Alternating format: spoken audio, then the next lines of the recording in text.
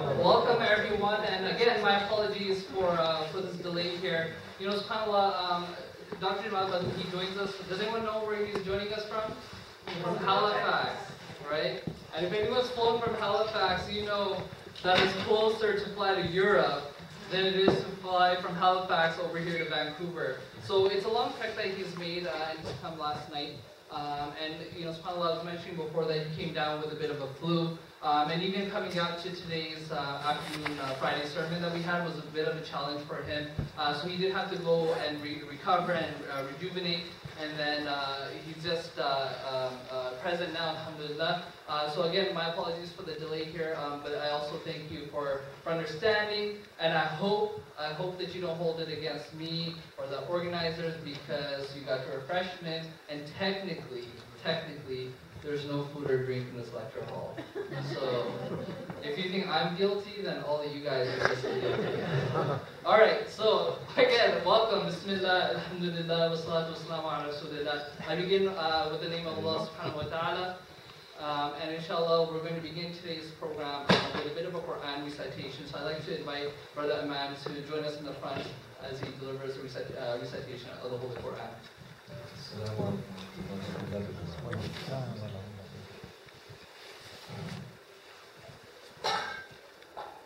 أعوذ بالله من الشيطان الرجيم بسم الله الرحمن الرحيم وقال الذين لا يرجون لقاءنا لولا أنزل علينا الملائكة أو نرى ربنا لقد استكبروا في أنفسهم وعتوا عتوا كبيرا يوم يرون الملائكة لا بشرى يومئذ للمجرمين ويقولون حجرا محجورا وقدمنا إلى ما عملوا من عمل فجعلناه هباء منثورا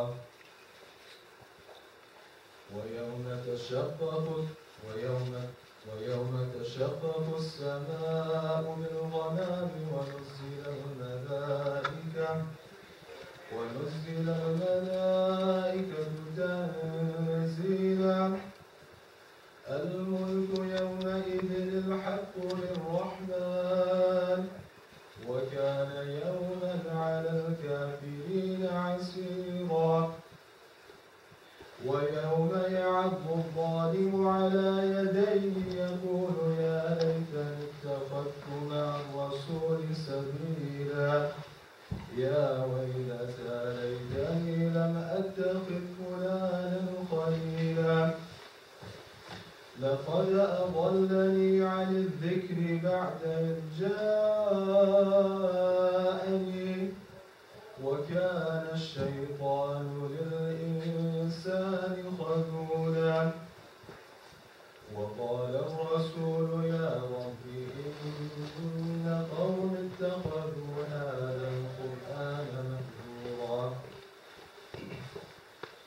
وكذلك جعلنا لكل نبي عدوا من المجرمين وكفى بربك هاديا ونصيرا وقال الذين كفروا لولا نزل عليهم القرآن جملة واحدة كذلك لنثبت به فؤادك ورتلناه ترتيلا ولا يأتونك بمثل إلا جئناك بالحق وأحسن تفسيرا الذين يحشرون على وجوههم إلى جهنم أولئك شر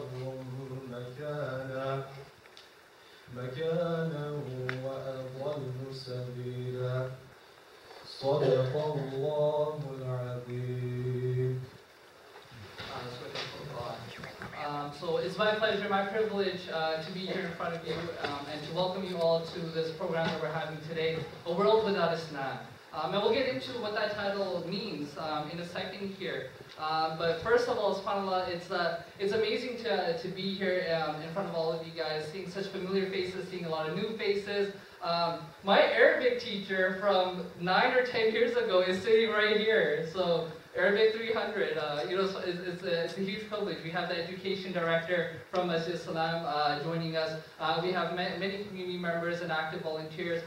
We have such a diverse community. So welcome all, and thank you for making this night so special. I won't take too much time, inshallah. I know people are anxious, so we'll get right into it. I do want to take a second here to mention the different organizers that made tonight possible. Of course, we thank Allah, God for this wonderful evening and making this possible. But really, this event was brought in conjunction with the MAC Vancouver. So MAC Center in Vancouver, it aims to establish an Islamic presence that is balanced and that is constructive within the social fabric of Canada. Their center is, if anyone's been to it, you'll see that it's a beautiful place, 2122 Kingsway Ave. They have a host of number of events that invites many people from across the lower mainland. I myself really like being there for the month of Ramadan. MAC is a place that, mashallah, it's a very booming and very lively and very vibrant community. They have numbers of lectures on empowerment and community development. I'm sure many of you might be aware of Sisters United, Brothers United. If you're interested in learning more about MAC and what they do, feel free to visit their website or speak to one of the organizers and one of their executives who are with us here today. In addition to MAC Vancouver, we have HiMY also working to bring this event to you all. HiMY was established in 1999. It was formed by a group of young, vibrant Western Canadian Muslims with a strong desire for Islamic work. This group sought to form an organization that would create a dynamic outlet for the Muslim youth to identify themselves with. Using a multifaceted approach, HiMY gears its efforts towards establishing a means of integrating Islam into the lifestyle of Muslim youth today as they take on the roles of becoming leaders for tomorrow. If you've heard of events like Generation Muslim or Camp Sunnah or Training Day, which is a Dawah course, then I'm sure you are already quite aware and up to date with a lot of the work that HiMY does. But nonetheless, if you would like to learn more about the organization, feel free to speak to one of the volunteers or visit the website. And lastly, MSA UBC, the Muslim Students Association of UBC. This is the representative voice of Islam and Muslims at UBC and the greater community. SubhanAllah, it's something that I was really fortunate to be a part of, and it's an ongoing cycle of brothers and sisters getting involved in this organization, being able to facilitate a lot of youth that are coming in from elementary schools and from high schools, and being and serving as a very integral part of people's lives and shaping who they become later on in the future. If you look at many Muslims who've been to campuses and been involved with their university and various clubs, you'll find that many of them hold their time that they spent with the Muslim Students Association a very valuable and a very precious one. So if you want to learn more, feel free to visit their Facebook page, the UBC, MSA UBC website, or speak to one of the volunteers. Many of them are here today, inshallah.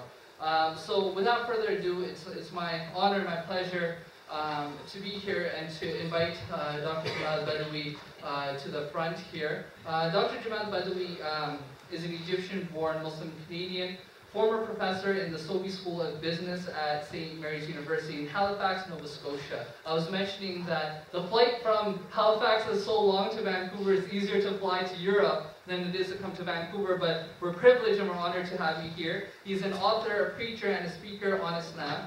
He completed his studies at Ain Shams University in Cairo in Egypt.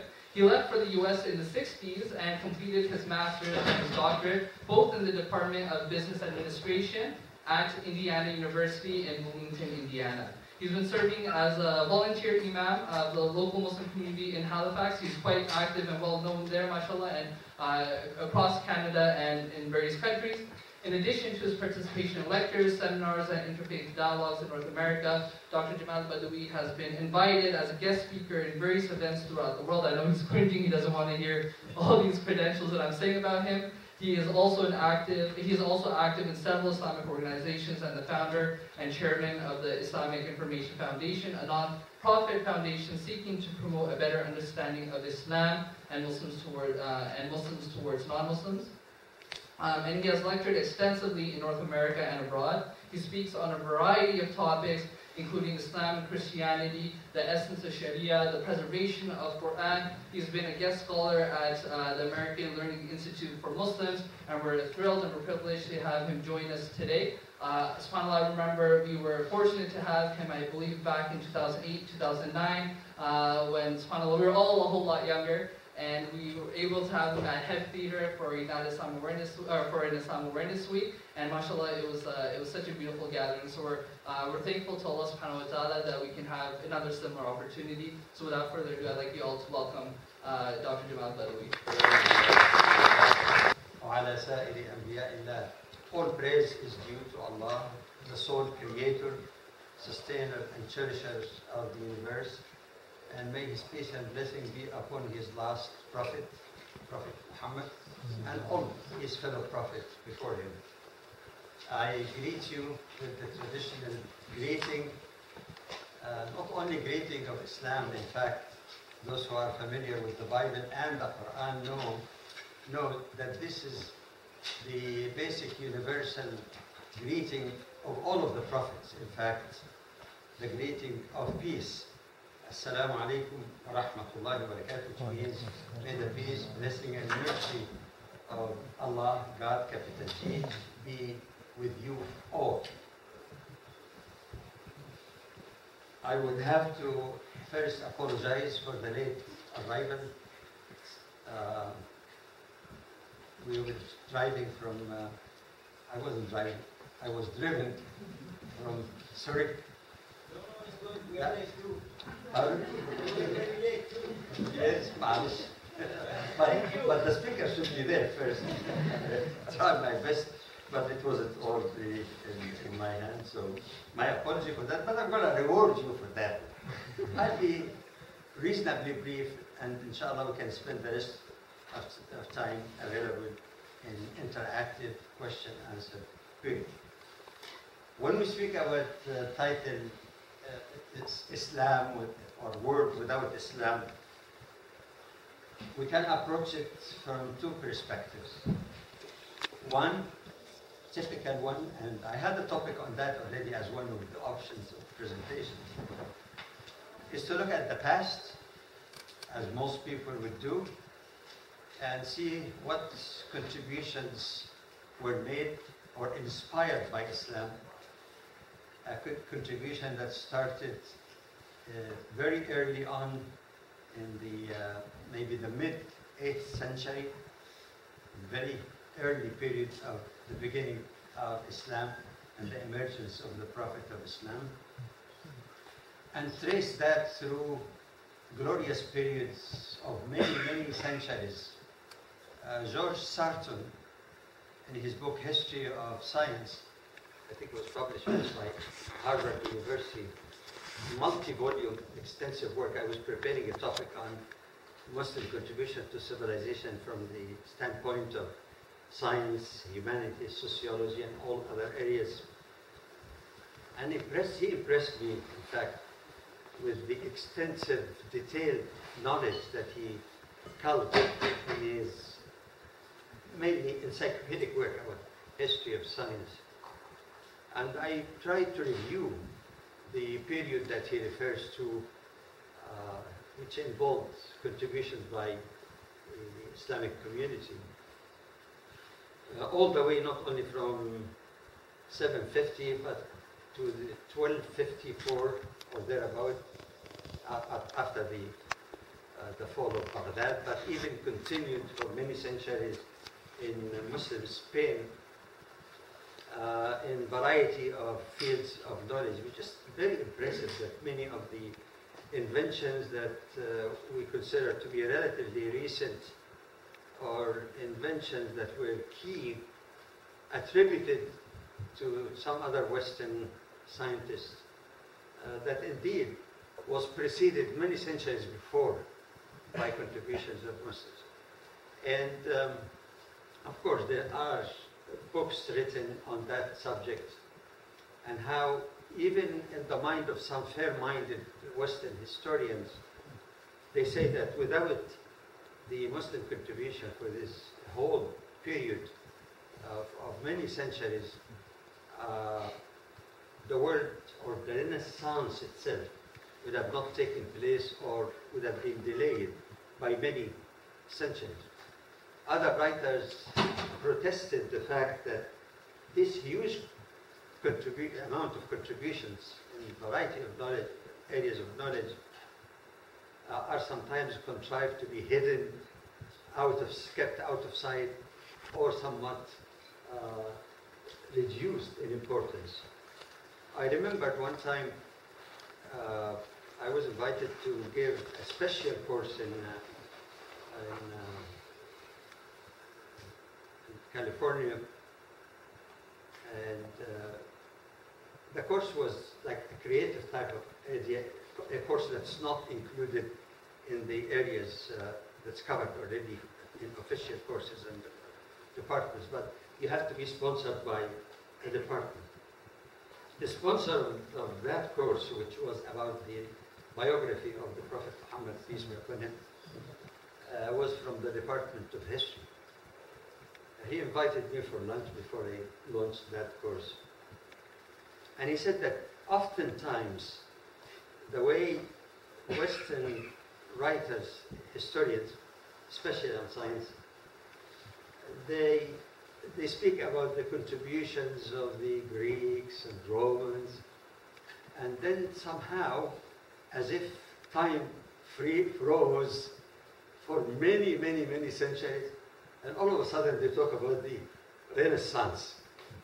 That was a very revealing argument that he was making. He's just a scholar of history, no connection with Islam in terms of belief or anything.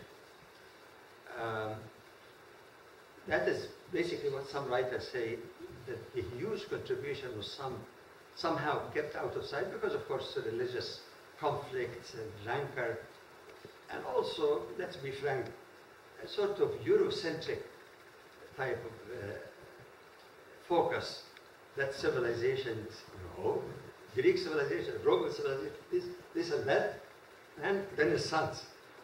So eliminating this huge period of contribution. So some of the scholars actually were protesting that. However, this is one way of looking at. One more example of Eurocentric thinking. You heard of the term Dark Ages, right? Well, Dark Ages for whom? Yes, for Europe. Actually, it should be specified more precisely. European Dark Ages. That's fine.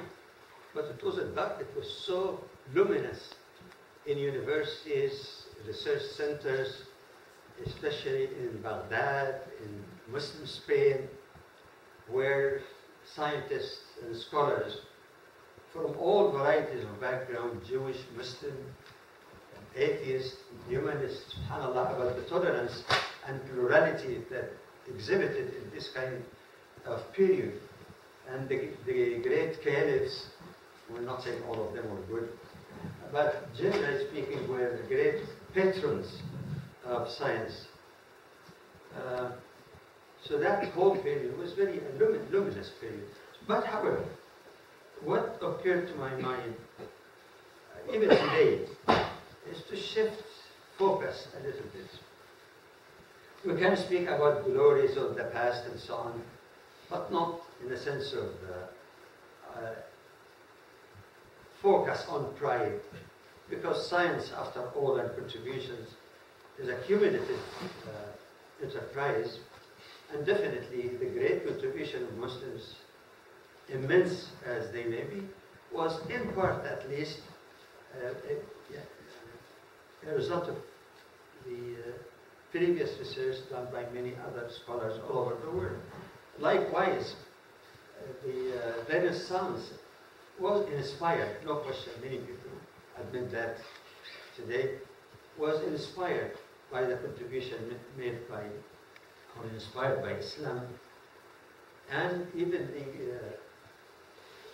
amazing development of science benefited also from this. In other words, we shouldn't take it in terms of partisanship by religion or one particular. So it is in that sense that I felt more obligated really to address it from the present and future. Yes, those who are interested in history, yes, I have a whole paper on that. In fact, if you email me, I can send you my research paper on that, explicit contributions. But in the kind of globalization that we are facing today as a theme or paradigm, we have also a parallel one of plurality. Many societies today are no longer the exclusive group of people by virtue of race or ethnicity or geographical area. I think we all realize that. I know Canada, of course, is one of the prime examples of embracing plurality and diversity. In fact, you can have diversity within unity or unity in diversity. So what I thought in terms of if the world really did not have these elements, then you can think what would have happened, but future-wise, is that what we need? I have been participating, as the brother chair was saying, for ever since I arrived in the United States in 1963. I know I'm beginning lots of secrets. 1963 as a graduate student. I have been involved with intra-dialogue between Muslims, also various schools of jurisprudence. Muslim-Christian dialogues took a great deal of my interest for a long period of time because at that time a lot of Americans were not really that familiar with Islam, and most of them, especially at Indiana University, the Bloomington campus, you have a whole variety of students from international students. So that was part of the interest. There were instances, past and more recent, where I got interested also in trialogues, several trialogues, but was limited to the Abrahamic religions, Jewish, Muslim, Christian. Something that was very rare, that I was wondering why we didn't have more of that. It is true, of course, that the Abrahamic religions, as they're called, because of many similarities and lineage, physical and or spiritual, to Abraham, it made sense, yes. But the word is not only Muslim, Jews, and Christians. There's a huge fellow humans also who do not belong to these three religions. Of course, notably, if you take the various branches of Buddhism, Hinduism, and similar religions like Jainism, and then I wonder why we didn't have more contact also and dialogue on that broader level. There was only very rare exception where, for example, both in Dalhousie University in Halifax, and one time I remember also in the States, we had a very interesting and challenging dialogue on environment. See, you don't dispute about the importance of environment, so that was a gathering thing. There's no big difference between Jew, Christian, Buddhist, Hindu, even atheist. There's a given cause. I've been always interested in finding the common ground, not only between religions, but traditional religions, but all religions But that wasn't enough even in my mind. Recently, I was humbly presenting a paper in an international interfaith dialogue in Doha, Qatar, which hold it annually. That I tried to present humbly a sort of new paradigm whereby the particularities of every religion should be respected. And I made it clear that I'm not calling for what is called syncretism. That you say, oh, all religions have the same thing and same goodness and this and that. So it is like melting any difference between one religion and the other for the sake of peace to have just one civil religion. This is not a very serious thing. You don't have to compromise your identity as a Muslim, Jew, or Christian, or Buddhist, or whatever. You don't have to compromise that to come meet halfway. And theologically, it doesn't make sense.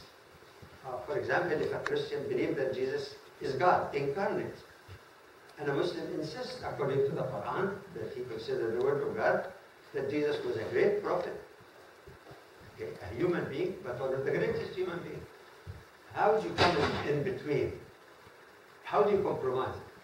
You see, it's just like, the story of David, when two women were disputing whether that baby is theirs, and he came up with a brilliant idea to find the truth. Everyone said, this is my son, or this is my child. He said, no problem. We'll get a big knife and cut the baby. Compromise. Cut the baby into half. Each one take a half. The real mother said, no, please, let her take it. Now, this was the real mother. So that's a dysfunctional type of compromise. But like one guru in management said it one time, Peter Drucker, half a loaf of bread is a reasonable compromise. We're both hungry. You take half and half. Okay. So not all compromises. So this is the kind of fallacy in terms of putting all religions, in one pot, just make it like a soup or a big chef salad or everything. But even the salad is better because in the salad the tomatoes remain tomatoes, the cucumber remains, but they're all together. Does that make a little bit more sense? To melt it all together, in one fluid, it doesn't make that much. So this is one point I tried to make. But then I said we need, even when we speak about the need for peace and environmental protection and reduction of the injustices in the world, we can't only talk about faith community unless you define faith in a very broad way. There are people who are humanists and people who are atheists. Okay, you don't have to agree with them, but is it possible that there are some activities that would benefit all that provide a common ground? There is a basis for that actually in the biography of Prophet Muhammad, peace be upon him. One of the things that he praised even after prophethood, he received the first revelation as a prophet at the age of 40. But long before that, there was an incident that happened in Mecca. Mecca was a very central, commercial route for people trading from Syria, Yemen, and all of that. It was a very important center at the time. And one time a merchant came from outside of Mecca. He was not an Arab, he was just a stranger. And one of the chieftains of Quraysh, one of the tribe of the Prophet, the most powerful tribe there, bought certain things from him and he did not pay him back. So that man went public in front of everyone and he started invoking some of the things that were good also among those idolatrous Arabs, but there's something good in them. He said, how come you're like a stranger coming here to you and he doesn't get his right? So many people felt sorry for him. So the chiefs decided to hold a meeting in one of their houses. And in that meeting, guess who was present? Prophet Muhammad, peace be upon him. He was not a prophet at that time, at least not called to mission. So they discussed the matter. And they said, this is not right, this is not fair, this is not good, even Arab character, even if you appeal to ethnicity even. This is not good.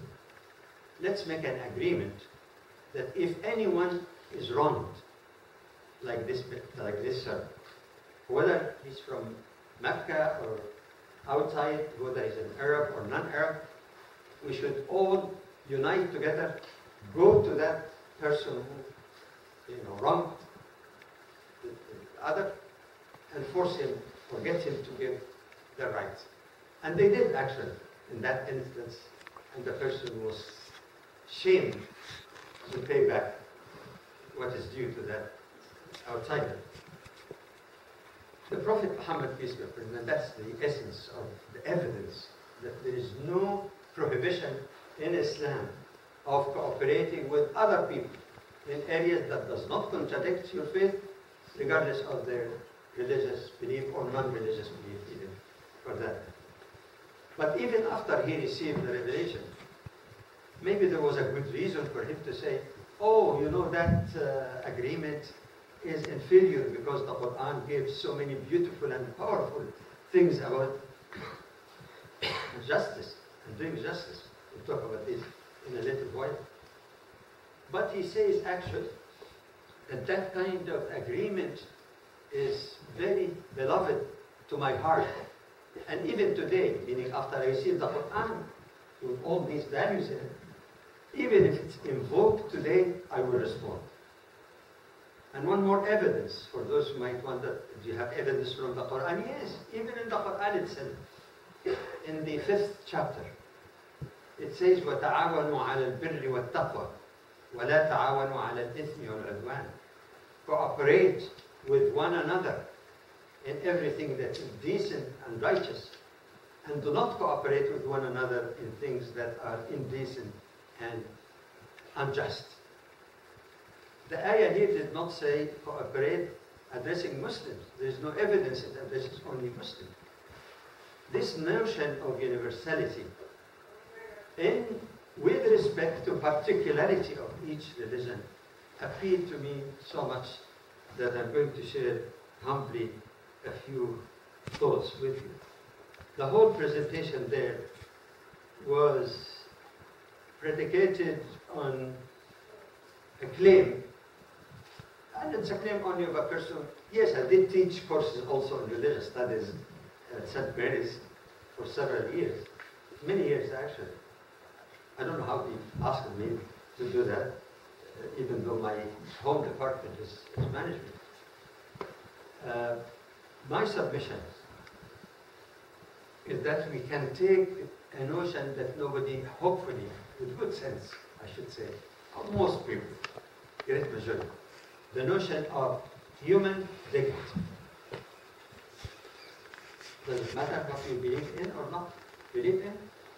And the way it is mentioned in the Quran is not the dignity of a believer or a Muslim alone. Okay? Look at Surah Al-Isra, chapter 17 in the Quran. And I said also in Arabic. And the Quran, by the way, it's titled God Speaks, or direct the Prophet. It's not like when the Prophet wrote it. It is sometimes direct word of God in the first person.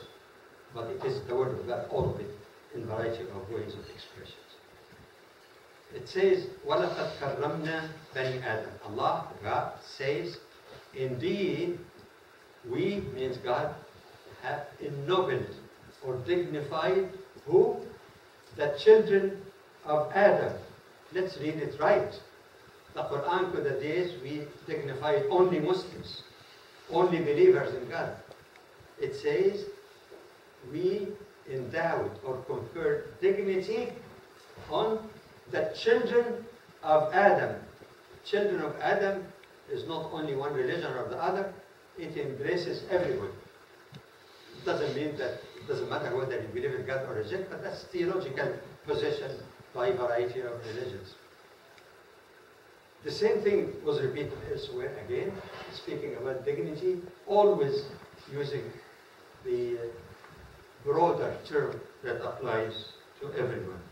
So what I'm going to do in the remaining, inshallah not too long, few minutes, is to, having articulated where dignity is mentioned in the Quran that embraces all, that I consider that personally as the anchor of all other universal principles that are inherently Islamic but also potentially universal for all.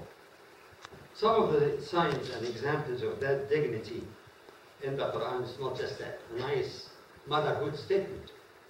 Have lots of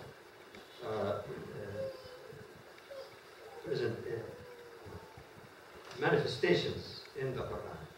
One is that this dignity of the human preceded the creation of the first human. Sounds strange, isn't it? The dignity of the human was established before even the first human, Adam and Eve, or two humans, were created. We find that, for example, in chapter 2 and also chapter 38 in the Quran, when Allah declares to the angels, and He says, I am going to create a human. In another ayah it says, a human created of clay. Doesn't mean, it could mean clay, literally, no problem. It could mean the same elements that are found on earth, which is scientifically also viable. Anyway, but then He tells them, commands them, when I create that human, فَإِذَا سَوَّيْتُهُ وَنَفَخْتُ فِيهِ مِنْ رُوحِي, when I created that human and breathed into him or her, it, anyway, because it is not there, of my spirit, my ruh, then bow down to him. Bow down to him. Here, the human hasn't been created, but Allah is prepared the angel to show that dignity to him. But then some might say, angels, the symbol of purity, bowing down to sinful human beings? I'll tell you why. Possibly. When an angel obeys God, when an angel is good, it is not a big deal, because they can't be bad. As the Quran describes, angels are creatures that the Quran says they never disobey Allah, they always do as Allah commands them. So it's not a big deal. How about the human? The human is not naturally devilish or angelic. You get a little bit of each. Some might have 99.9% of this or that, but it's a combination of both. So when a human being was created by Allah to have the love for material, love for life, love for pleasure, and all of this, has so many attractions, follows the command of God. Yes, you can enjoy that, but avoid this, avoid this, avoid that. These are the boundaries or limits. To resist temptation is not easy. I think everybody here, almost, unless we have an angel sitting there. It is hard. Temptation are very hard. In some situations, some age period, period in our human development and so on, it's very hard. Money is available, something they can steal, nobody will watch it, and so on. To resist temptations, you have to exert that effort. And as such, a human, no matter how imperfect, who's trying their best to do the right thing, avoid the wrong, it's a big deal. And we all know it's a big deal. It takes effort, determination, and self-control. And that's, he could be even conceptually higher than the position of the angel. That is one example. Secondly, when several ayat in the Quran, I give you chapter number to check it, it's chapter 95, 82, and 90, all, among others, showing another form how Allah dignified the human. Said even physically, the symmetry that you find in the creation. Look at very interesting ayah. أَلَمْ نَجْعَلْ لَهُ عَيْنَيْنِ, the human, a neck for him, or endow him with 2 eyes, 1 tongue, and 2 lips. Why 1 tongue? We have lots of problems with 1 tongue. If they will pierce, got this one. Anyway, then some ayat are very direct. وَلَقَدْ خَلَقْنَا الْإِنسَانَ فِي أَحْسَنِ لَقَدْ خَلَقْنَا الْإِنسَانَ فِي أَحْسَنِ تَقْوِيمٍ. Indeed, we created the human and the best of molds. Of course, we're aware of some abnormalities, but generally speaking, Allah created the human in the best, and that's endowment also in physical dignity of the human. The Quran also speaks about the human being as a combination of like 3 related elements. One of them seemed to be forgotten by many human beings. You'll find that in Surah Sajda, the 32nd Surah of the Quran, in the early parts of it, describing the human.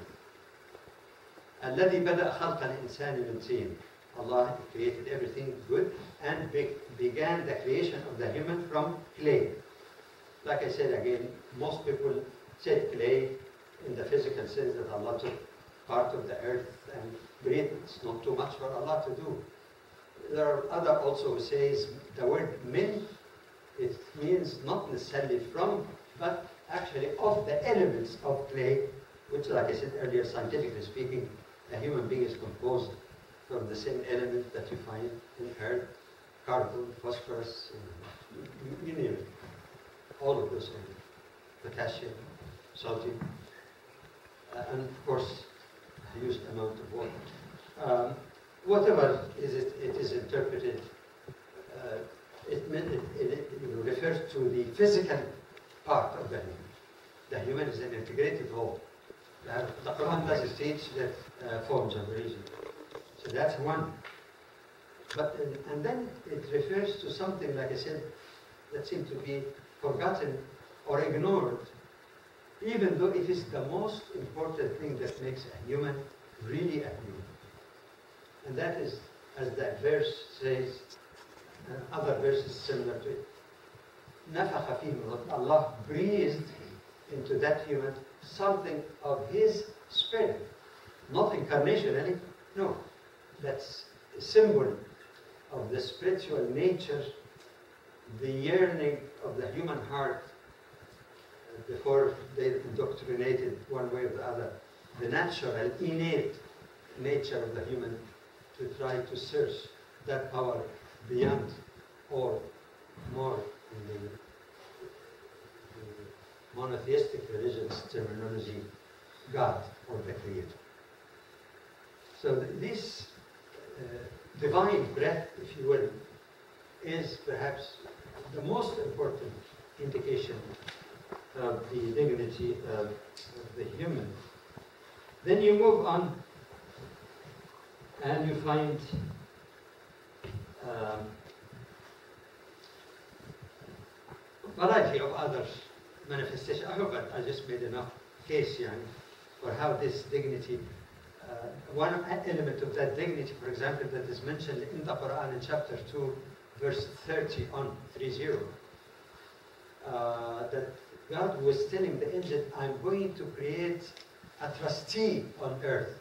Some translated vicegerent, a trustee on earth. It's not trustee in the sense that Allah needs someone to help Him run this vast universe. So you assign a job to your trustee to do it for you, like you want to buy a home and give your lawyer the instruction to do. No, He doesn't. What it is then? Why does Allah want a trustee on this earth? Some people will say, the Quran says that Allah created you on this earth, وَاسْتَعْمَرَكُمْ فِيهَا, so that you fill it from imara, development.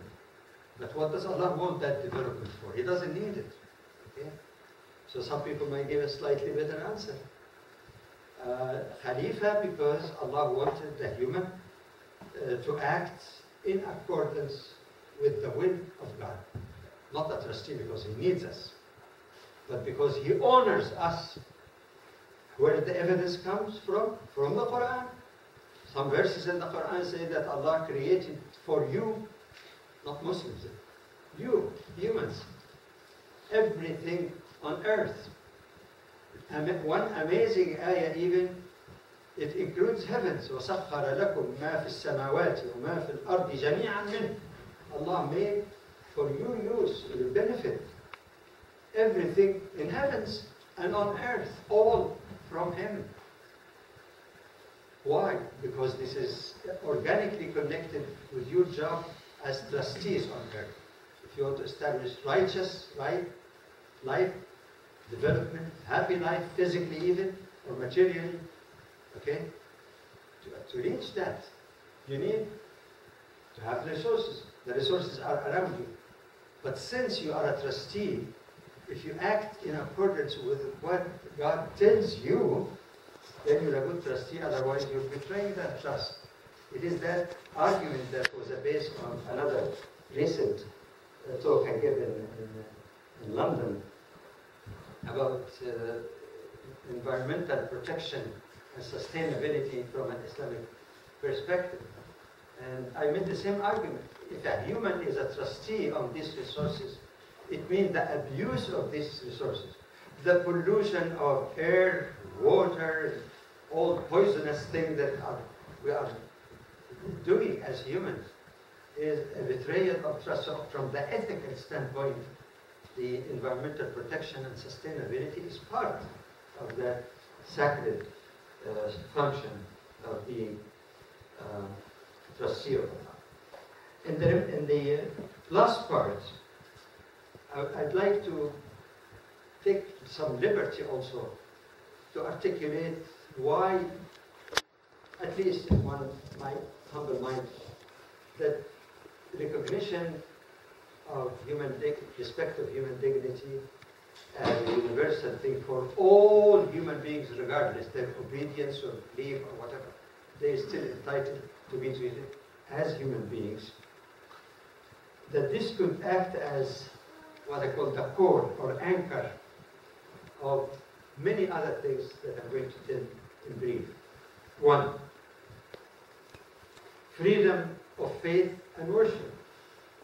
And the Quran is crystal clear that let there be no coercion in the matter of faith. In fact, in Surah Al-Kahf, literally the name of Surah the Cave, speak about the seven sleepers as most known in Western literature. It says, this is the truth from your Lord. Whoever with a will accepted, let him or her accept. And whoever with a will chose to reject it, let him reject it. But of course, it makes the warning to reject the message of God has consequences. But we don't punish you here. It's not up to us to judge it. It's up to God in the day of judgment. But so long as you're living here on earth, you're dwelling on earth, nobody should force you. And the strange thing about this ayah is that, like I say, the exact expression is used in parallel. فَمَنْ شَاءَ فَلْيُؤْمِنْ. Whoever wills, let him believe. وَمَنْ شَاءَ فَلْيَكْفُرْ. Exact expression. That means God Himself granted the human being the right, if he chooses, knowing the consequence, to be a believer or to reject faith. So who is anyone to say, you believe or else? This is not the only one. There are numerous ayat in the Quran along the same line of freedom of faith. Another aspect that relates to faith also of anyone is freedom of worship. And the argument here, what does recognition that you have the right to believe in what you want to believe, but no right to practice? SubhanAllah, doesn't make any sense.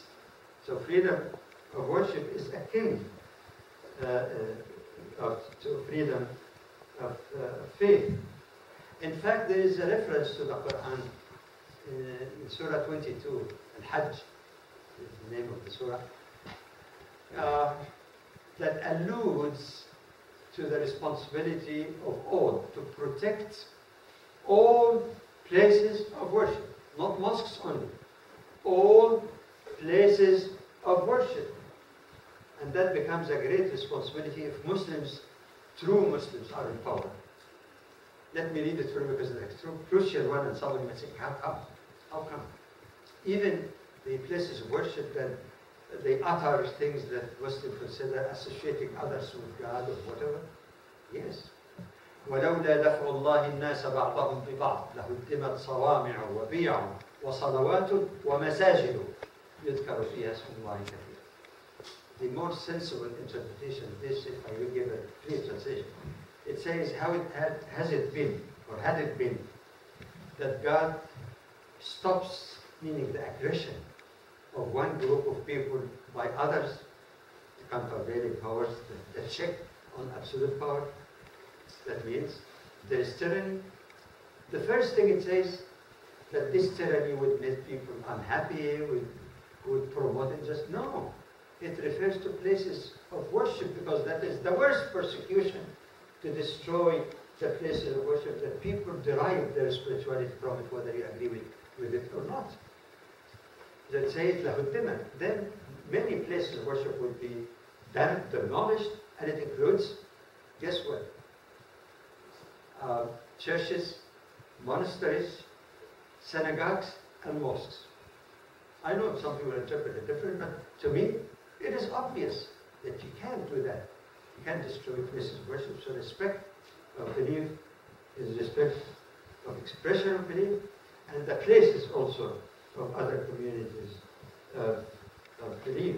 And by the way, if you compare, for example, when Umar, the second caliph of Islam, entered into Jerusalem victoriously, there was no bloodshed really. And actually, the patriarch of Christians insisted that he would give the key to the church to no less than Umar. He did not demolish it. In fact, it is said that some people came to Umar, or maybe another narration that the time of prayer, Muslim pray 5 times a day, so they were inside that huge church. So they said the patriarch even said, if you want to pray, they said, we want to go out. He said, why? To make our prayer. He said, you're welcome to pray here in the church. He politely declined, not because this is not fit. You know what the reason that he gave? He said, because I'm afraid if I, as the commander of believers, because the Khalifa, caliph of all Muslims all over the world at that time, the head, if I pray here, I am afraid that some people after me will come and take it away from you because they say Umar prayed.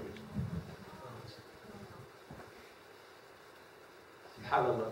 He talked about the invasions of Muslims past or medieval time, Bosnia, Herzegovina, and the destruction and other places also when you had occupying power.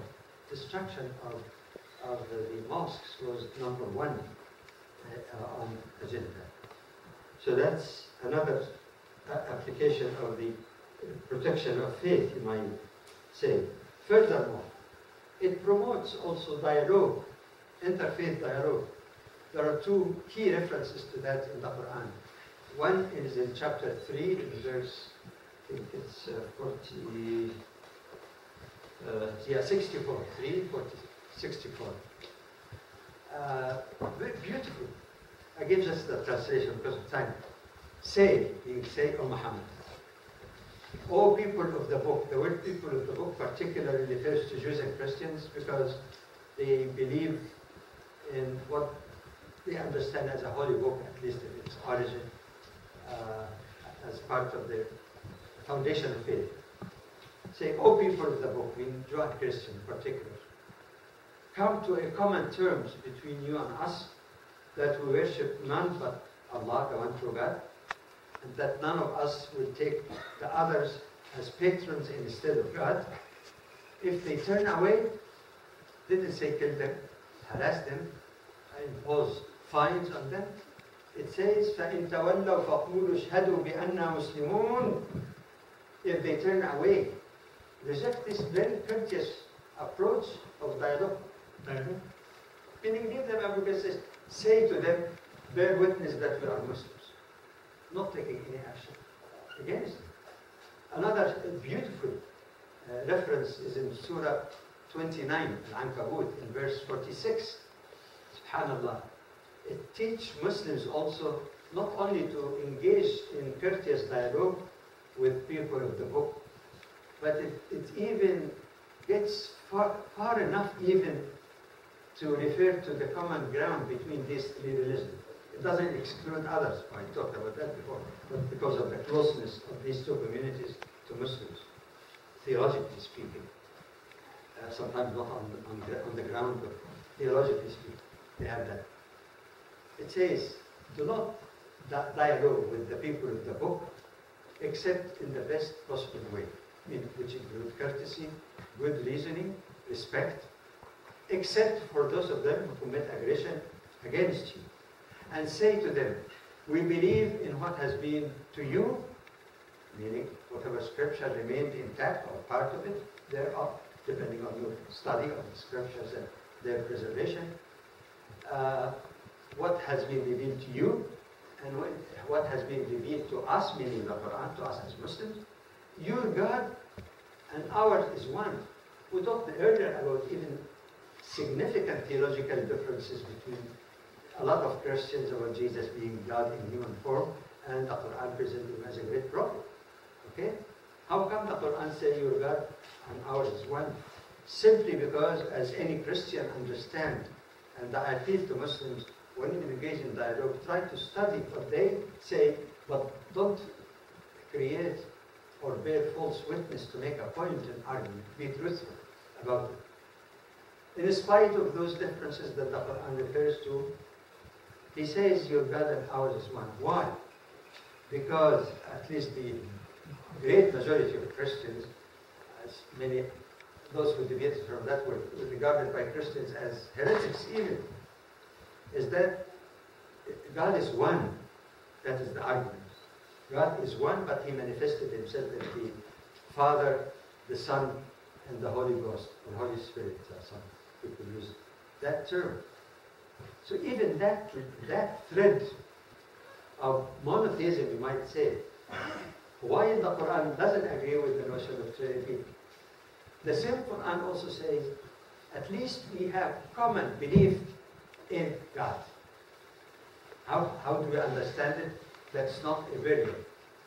The Quran indicates quite clearly that the Quran, and historically, by the way, this is absolutely true, the Quran was preserved intact, without the slightest change. There are detailed aspects about that some people need to be aware of. Anyway, that's a whole subject in itself. But the Quran, in fact, is the last revelation, and Muslims take that as the criterion, which is the name, one of the names of the Al-Furqan that we were our brother was reciting. Al-Furqan is one of the names of the Quran. Furqan means something that divides between what was original liberation versus people's addition or interpretation, between what is right or wrong, based on, of course, Muslim belief, without forcing it on others.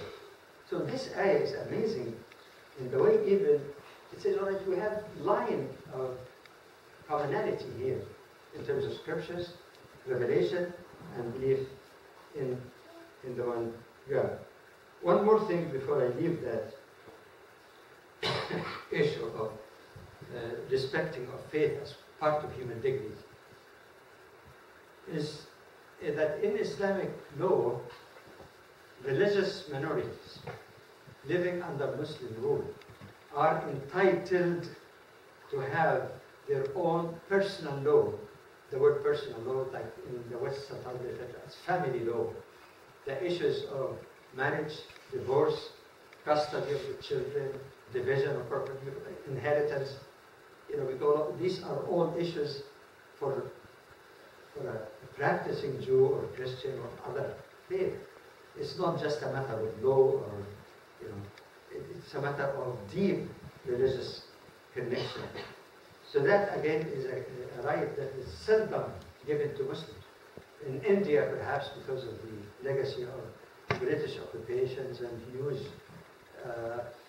presence of Muslims in a powerful position in India, that they have their personal law, even though some people now, some extremists are calling for cancelling that.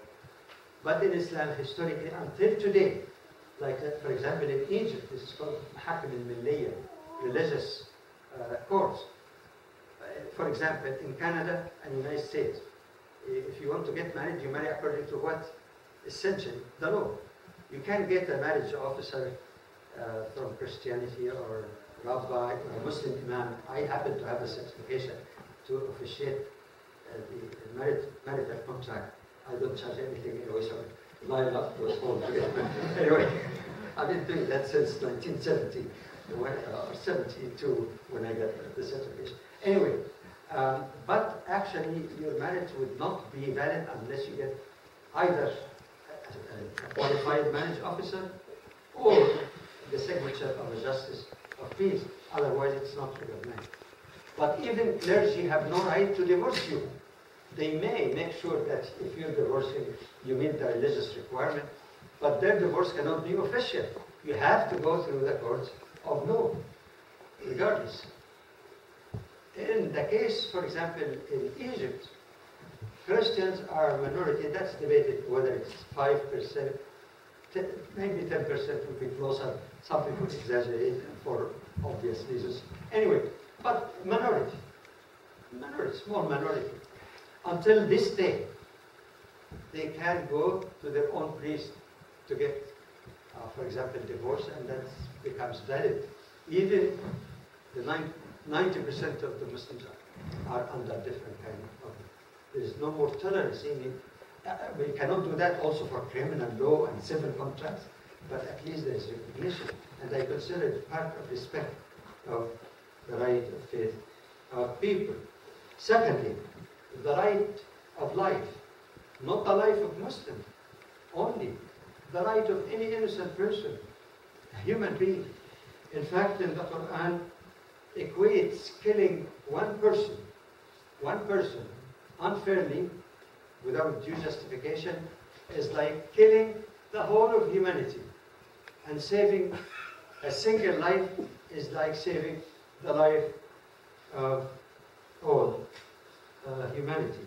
You can refer to chapter 5, verse 32, chapter 17, also verse 33.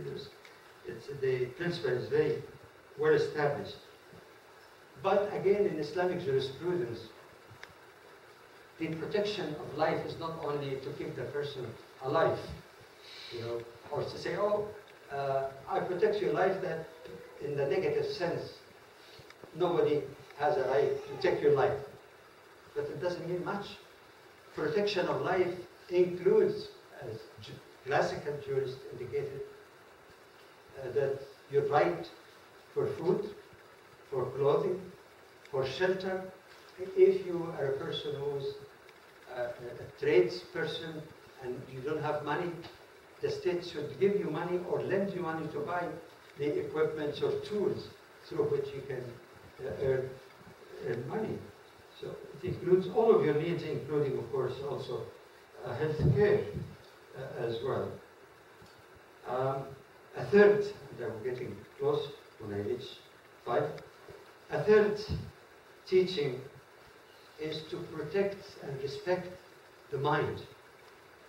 But I think a better translation of jurist translation of aql, from aql is from aql, understand, is reason, respect for reason. And the Quran is full of verses, أَفَلَا يَنْظُرُونَ أَفَلَا يَسْمَعُونَ أَفَلَا يَتَفَكَّرُونَ أَفَلَا يَعْقِلُونَ. Don't they see? Meaning, use your faculty, hear, think, contemplate. Even in reading the Quran, it says, don't they reflect deeply on the Quran? Or are there locks over their hearts? Like have a lock on your heart? So the use of knowledge, in fact, I argued in my paper about Muslim contribution to civilization, that these numerous verses inspired people who did not have much civilization, the Arabs before Islam, up to the 7th century when Islam came. It was one of the impetus that urged Muslims, as part of the worship, broader worship of God, to reflect and discover what Allah created in the universe. So reason is there. But reason is not necessarily seen as the counterpart of intelligence. So if anything your mind cannot fully comprehend, then reason should be the superior thing, the final decider. And that's false, even in terms of the notion or theory of knowledge. The assumption of many people that knowledge is only what you can empirically prove in the laboratory, or prove at least by logic, reasoning, deduction, induction, but there is nothing beyond that. That is challenged in the Quran, challenged also by people of faith, at least that I know of, a little more about Christians and Jews, and I believe there may be some parallel also in other religions, that there are things that are not necessarily contra reason or rationality, but supra reason, beyond reason. Anyone who believes in God, you can make all kinds of arguments, you cannot prove it to the skeptic. But you ask your heart, contemplate whatever little evidence that you can see in the creation of this universe. But if you tell me you have to bring God in a test tube to believe that God is there, it's false in itself, because it's arbitrary limit the sources of knowledge where hundreds of millions of people with high intelligence in various areas, places, religions, many actually could not really comprehend how God is not limited by time or space. It is beyond us. So it's not superstition, it's not contrary, it is beyond the limit of human intelligence and reason. It is part of that reason why the Quran and the Hadith of the Prophet, peace be upon him, prohibit, I might be in trouble here in BC, prohibit any narcotic that beclouds the mind. Because some people think that the word khamr in the Quran means wine. No, literally in Arabic, khamr, anything that beclouds the mind. Of course, we have no right to impose on others. We can't just go around with sticks in our hand. Thou shalt not have any cannabis or marijuana or whatever. But for those who believe in the Word of God, in His wisdom, obey Him, that's part that is connected also, not just because it's good, not bad, because it causes accident, all of this. No. It beclouds that beautiful gift of God. And when that is beclouded, you know, sometimes the moral sense of some people that is weakened or numbed. Crimes are committed in that, rapes are being committed sometimes under this. But in any case, I'm just referring to what appeared to be a specific teaching, but it's related also to the overall philosophy of life. Protection of the family, that as a cornerstone of society. Say, are you including people who have different beliefs about so-called new modern types of families? Anything goes? No, I'm not saying that, but I'm saying for a Muslim who believes in this, family is the cornerstone of society. And when you say this family has to be protected, whatever you believe in what family is to you, you have no right to object also. You give your right to have modern source of or belief in a different style of family. You have no right to force those who are traditionalists, call them what you want. That both parties to marriage should have protection, children should be protected, children should get good teaching, what is harmful to them and what is good for them. There is no harm raising them morally until they become adult enough and learn for themselves. So this is also another one. And finally, protection of property. That the right to own and dispose of property as you wish, except for the duties that you have to pay on this beauty. Religiously, a Muslim pays zakah, which is a pillar of Islam, and at the same time, one of the most effective means, past and present, if people do that, of promoting social justice and narrowing the gap between rich and poor. And in case of secular society, also obvious, you have to pay taxes anyway. So other than that, you can dispose of your property, no cheating, no deception. So it's our own. And guess what, before I say that concluding word, those paradigms and various forms of freedom that I spoke about are called maqasid al-sharia, the supreme objective of sharia.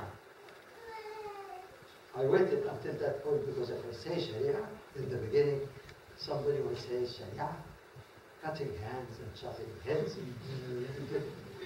which is a very, very twisted understanding. It says that sharia, in the sense that I described, these are the maqasid, this is the essence of sharia. Sharia is not a law. Sharia is not even Islamic law. You might say sharia-based Islamic law, and those could change because it involved interpretation by humans. But this, however, you cannot say, I can cancel protection of life because I'm modernizing. No, these are permanent things. And the Quran says, in Surah Shara, Allah made Shara from Sharia. That which He taught to Noah, Abraham, Moses, and Jesus, and of course the Prophet was included in that, the 5 greatest prophets. So Sharia actually is the essence of that justice and care and protection of dignity of the human in its various facets. No wonder we find some classical scholars, when they speak about Sharia, say Sharia is all goodness, is all justice, is all mercy. And anyone who makes an argument that does not meet those requirements is not talking about the Sharia of Allah subhanahu wa ta'ala. Yes, there are laws, otherwise you can't have a society without regulation, but Sharia is beyond that. These are the permanent foundation. So subhanallah, the concept itself has been put upside down in the minds of many people. To conclude, I have suggested humbly before you that it is very important in our world today to reach out to every human being, irrespective of convictions. The Quran establishes plurality as a fact of life. As a fact of life. Plurality, even religious plurality. In the Quran, it says, if God willed, He would have made all of you one people. No races, no color, and maybe unisex so that we don't keep getting at each other's throat between men and women. Okay, Allah could have made them. But an amazing ayah also, and I think it's Surah Hud, Surah 10, ayah 99. وَلَوْ شَاءَ رَبُّكَ لَآمَنَ مَنْ فِي الْأَرْضِ كُلُّهُمْ جَمِيعًا. If Allah willed, God willed, He would have made all people on earth believers, i.e. in the right theology, in the correct oneness of God. So if this is the will of Allah, so who is anyone or any force or power to say, no, my religion is the ultimate of goodness and salvation and this and that, and thou shalt convert or else. That's the will of God. You can communicate, you can dialogue, but you have no right to force anyone one way or the other. And finally, I prove all of that with one often neglected and forgotten ayah in the Quran, especially by people on the extreme and deviant interpretations. That appeared in Surah 60, Al-Mumtahana, verse 7 and 8, but I'll just give you the translation of one, because one will give you the meaning. This is not my word, it's not my philosophy, it is the word of Allah to me as a Muslim, as it is to all Muslims. Forgive me the last quotation in the original. لا ينهاكم الله عن الذين لم يقاتلوكم في الدين ولم يخرجوكم من دياركم أن تبروهم وتقسطوا إليهم إن الله يحب المقسطين. Allah, just a simple translation. Allah does not forbid you Muslims, address to Muslims, all Muslims, with respect to those, meaning people, other human beings, who, one, did not fight you because of your religion. That's the so-called religious war, which has no concept in the Quran at all. Holy war is a myth. It's a contradiction. War can never be holy. Anyway, Allah does not forbid you with respect to this group. One, they abstain from killing you as a Muslim. And I don't think anyone, no matter how you explain the Crusades or the massacres in Srebrenica of 7,000 to 10,000 men and boys by people who falsely carry the cross and think that they're doing that for the sake of Christ, like the Crusaders. This has nothing to do with the noble teaching of Isa. This is the kind of exception that you can't stand still for someone and say, no, peace, brother, until all peaceful people are finished. وَلَمْ يُخْرِجُوكُمْ مِنْ دِيَارِكُمْ, did not drive you out of your homes. Because this is the worst of oppression as it's happening, let me say openly, what's happening to Palestinian people that led many good-hearted Jewish people, Jewish organizations like Independent Jewish Voices, to protest in no uncertain terms about the way the Palestinian people are treated by Zionists. And Zionism is not Judaism, it's a political ideology. And other Christians as well, even who are boycotting products from land that is confiscated from Palestinians. So there's no question, Palestinian or others, the men, people in Myanmar and others.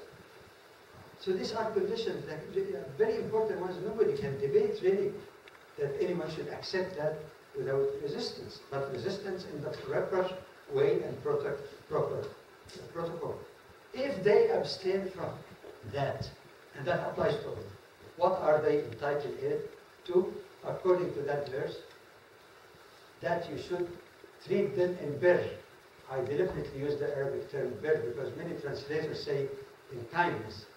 But the word birr is more than kindness because it is the same word that the Quran and Hadith use to refer to a Muslim obligation toward his or her, yes, parents.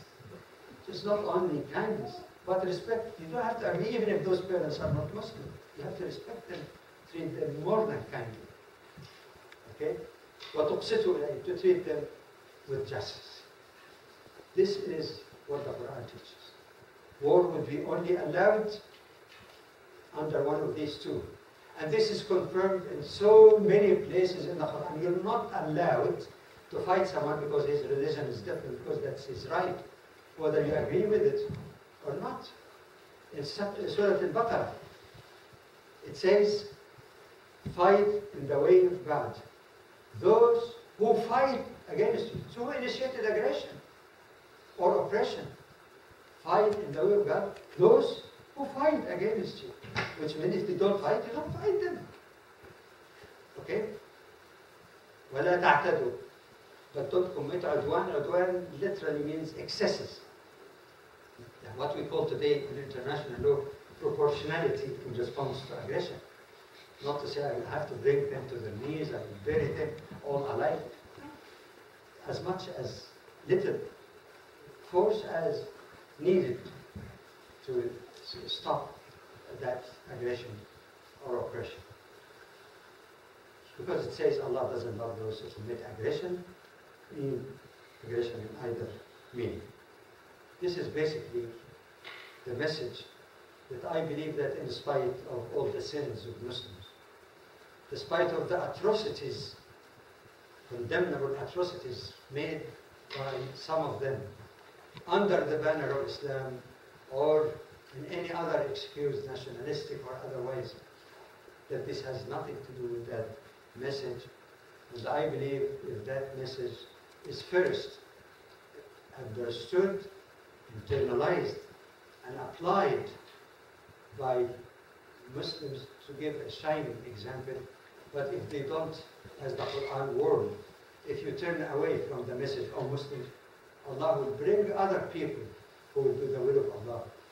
And in fact, Allah doesn't have need for Muslims or others. We need to follow His path. And maybe, perchance, someone who's not a Muslim at least might agree with this much common ground, so we work together towards a better world of prosperity, justice, and peace. Thank you very much for the good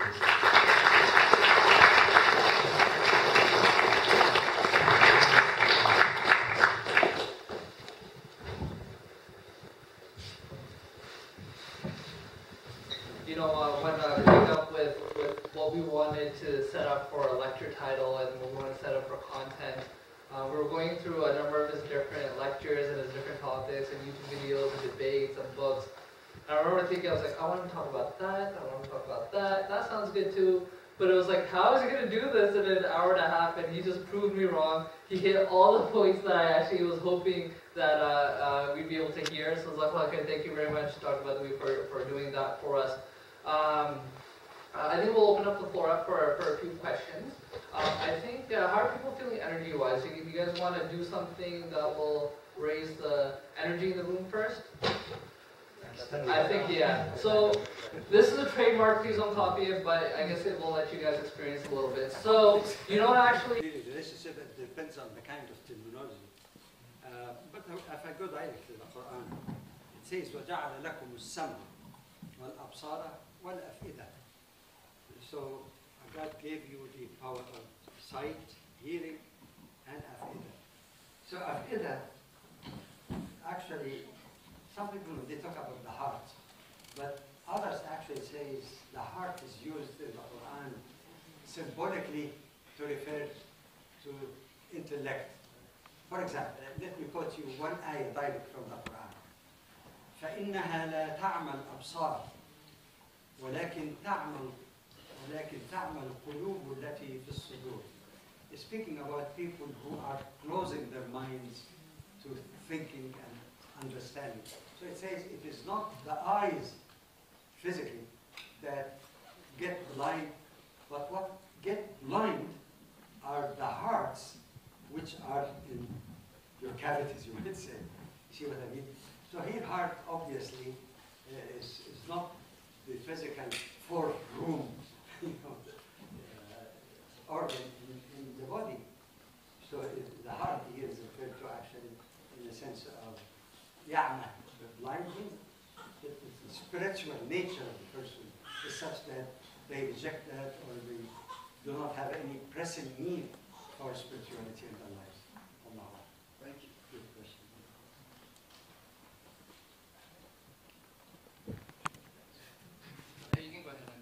Jazakallah khair for the lecture. I found it really beneficial.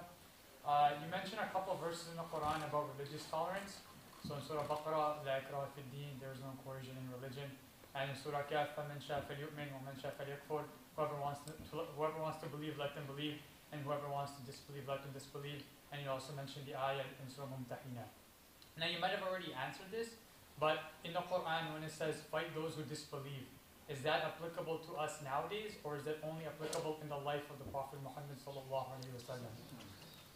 There is no ayah in the Quran, if it's understood in its proper context and the context of all the things that we spoke about, that says fight non-believers simply because they are non-believers. None whatsoever, unless there's some problem with interpretation. The ayat in the Quran is valid for all times, actually, if the conditions are there. And if you look at those ayat, fight the kuffar, it speaks also about their aggression against you, their betrayal of their treaty with the Prophet. But there is nothing as a blank fighting because of religion, but that would contradict all of this ayat. So one has to put it really in context. That fight those aggressors, as if it's saying, fight those aggressors who happen to be rejectors. And that makes sense because why are they fighting you? Why were the people of Quraysh fighting the Prophet ﷺ and torturing some of his followers to death, like the family of Ammar ibn Yasir? And as you know, more than one story about an attempt on his life. The most famous one, of course, is the one that preceded his migration from Mecca to Medina. So people have committed those atrocities and happened to be kuffar, but not the Taymiyyah. Just to show that it's even very well-respected classical scholars address that issue. But even though it's not a big deal because the Quran is clear, all the ayat I mentioned are very clear on that. Ibn Taymiyyah, known as Shaykh al-Islam because of his influence and open-mindedness also, he discusses that issue. Are Muslims fighting people who are non-believers in Islam because they're non-believers or because of their aggression?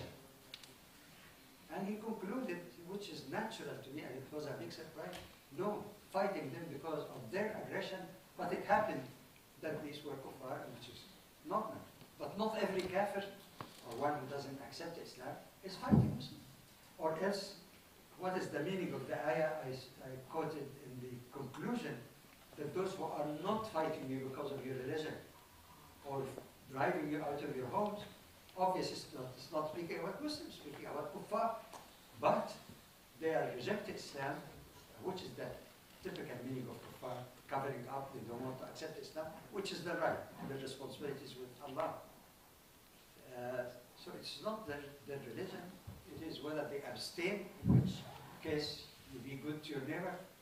And also in the Quran and Hadith, there are texts of being kind to your neighbor who is not a Muslim, not your relative.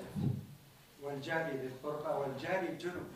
Even a casual traveler sitting by you without knowing anything of he is entitled to kind treatment. So the context is very important.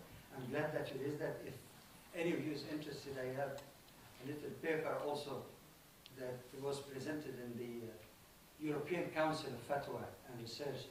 It's called Muslim and Non-Muslim Relation, where the most important, frequently quoted, misquoted, or quoted and misunderstood ayat in the Quran about fighting. If you don't find it online, because some of these things, I don't know if some people put it for me online, but if you search under Muslim and, I think it's in Google, Muslim and non-Muslim relations. If you don't find it, you're welcome to email me to the MSA here, and I'd be glad to send you an electronic copy. Deals in some depth and explain also in the beginning the methodology of proper interpretation of that. That was my favorite topic when I was teaching the introduction to the Quran at St. Louis.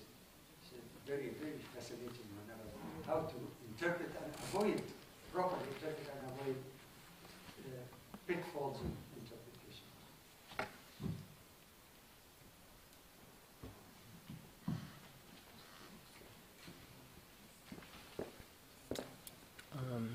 Dr. Badawi, thank you for your talk today. The title of the talk, A World Without Islam, is also the title of a book, A World Without Islam. And are you familiar with the book? Well, I guess what I've heard from you this evening is a world without Muslims, and that it would be a very different world. So maybe that's a comment, not a question. We can take extreme approach one way or the other. From the very beginning and towards the end, I alluded also to the notion that Islam is not Muslim. and Islam is not the action of some people.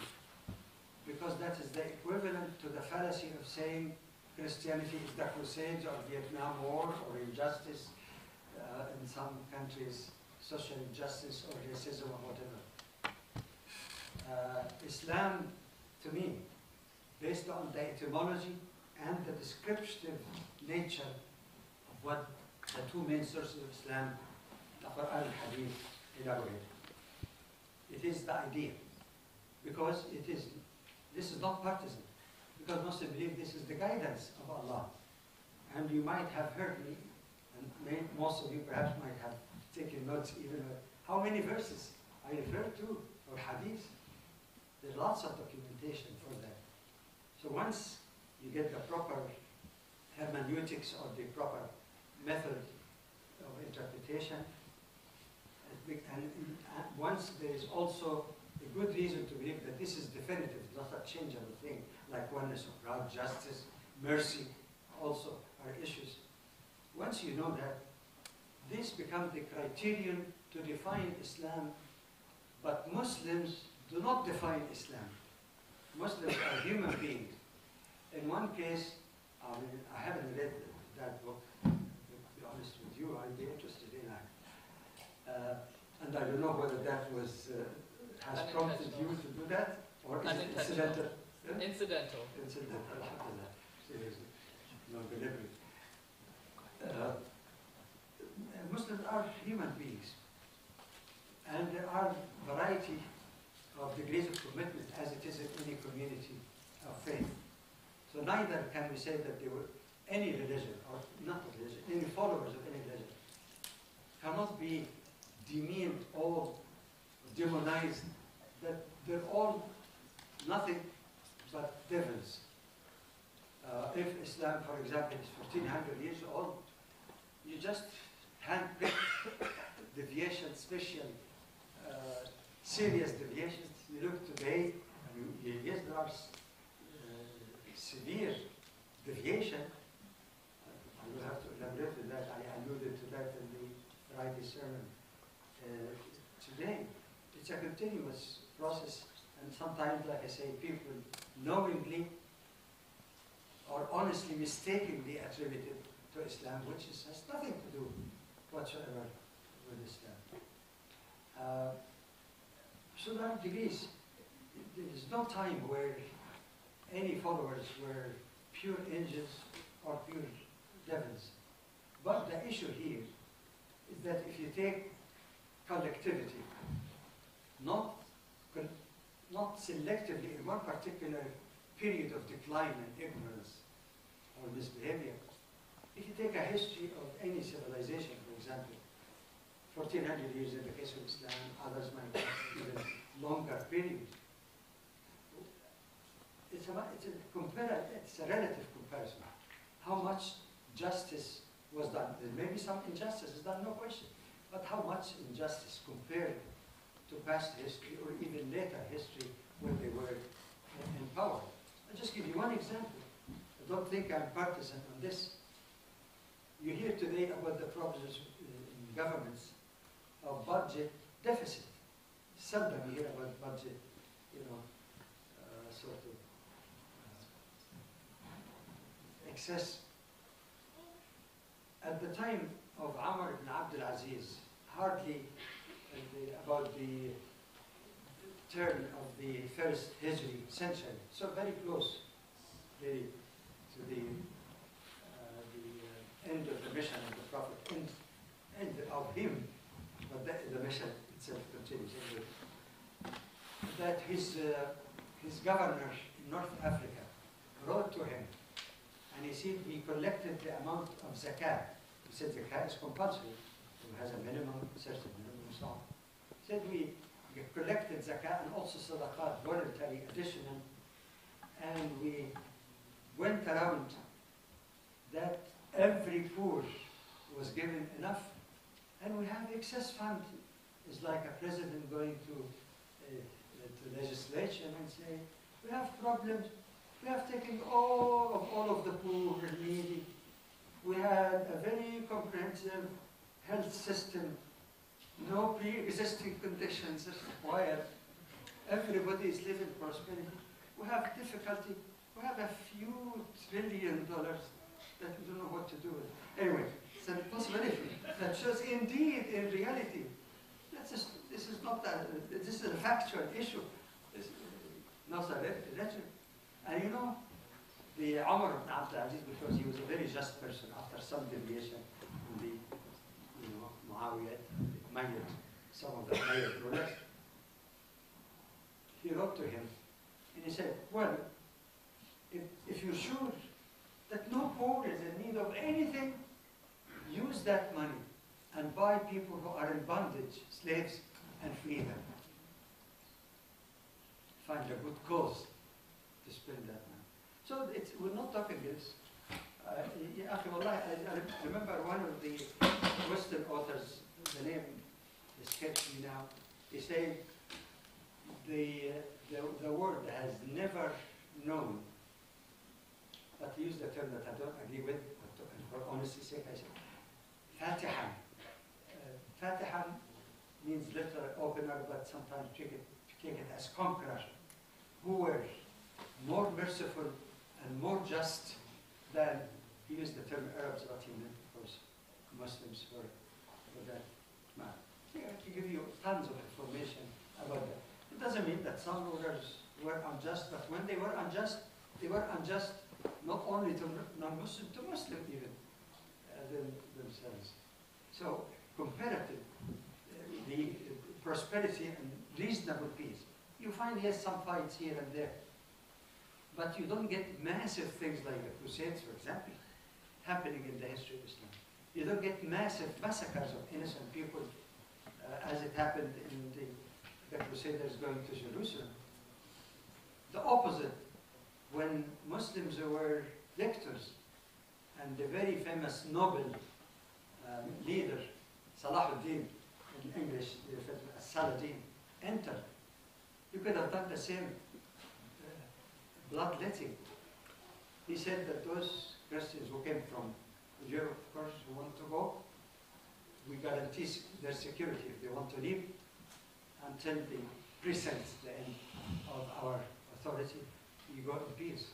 Never destroyed a cross, demolished a church, or anything of that nature.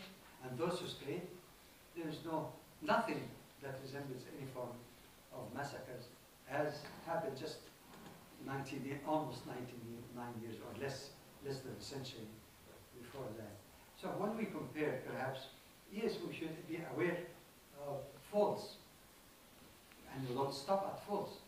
Yes, but we should also balance that by looking at a period of prosperity and justice,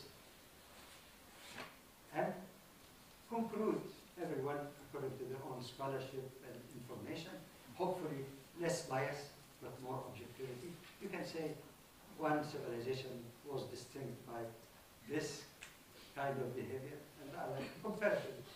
But again, no angels, no devils, in the absolute sense. I think in the interest of time, I think we may have to wrap up here. I know, my apologies, I know there's a lot of hands going up. I do understand that Dr. Jamal Badawi will be around, inshallah, for a little bit longer. So feel free, if you didn't get your chance to have your question answered, feel free, if that's okay with you, to engage with him. And you can come down. Yeah. My apologies again, just in the interest of time, and also just a heads up for anyone that did join us maybe late. Thank you for coming. I know, with traffic and finding parking on campus, finding this building, I know it's sometimes hard to get to, but thank you all for coming. It was truly a wonderful experience on behalf of the organizations MSA, MAC, and if you didn't get a chance to register, please do so. The gentleman is standing up right now, Austin. He has a laptop, he's registering, and what that does is once you do provide your email address, if that's okay with you, we're going to send out links for the full recording. As you see, we have some cameras going on here. So we'd like to send the recording over to you so you can catch up on anything that you missed, or if you wanted to revisit any of the lecture content, we want to make that available for you. But again, thank you so much. You guys have been wonderful. But Jazakallah khair, and thank you, Dr. Badawi, for joining us here for this. I know it's been a long long night, a long day, probably jet lag. But you know, when I look at you, it's truly inspiring to see someone who's a trooper, someone who's here to give it their all, and doesn't make excuses. So thank you, and just a small token of our appreciation, just a small gift for you. Thank you very much, and we hope that you don't come in 10 years like you did last time.